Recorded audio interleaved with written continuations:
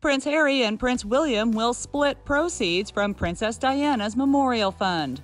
The royal brothers have reportedly decided to divide the money left in their late mom's posthumous charity, which was originally set up in the wake of her tragic death in 1997. The Diana Fund hadn't been actively fundraising for some time, but is said to have received $27,000 from legacies and other donations in 2019. According to The Guardian, the princes came to an agreement last December about funneling the money into their respective philanthropic ventures. The funds had been going into the Royal Foundation since 2013.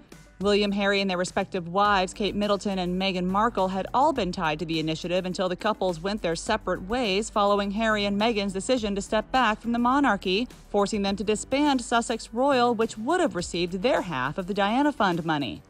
Harry's share will now reportedly go to his HIV and AIDS charity Sentebale, an initiative he launched in 2006 with inspiration from Diana's own work fighting the AIDS crisis in the 80s and 90s.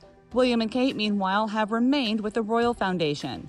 Harry and Meghan are now in the process of setting up their new initiative, Archwell, as they continue establishing a post-royal life in the United States.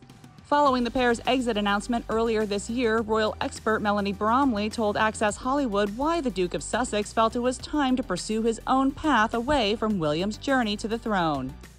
Harry has absolutely modernised his role on what being the spare heir can be. He did that before he met Meghan with the Invictus Games. He's been incredible with his purpose and his power.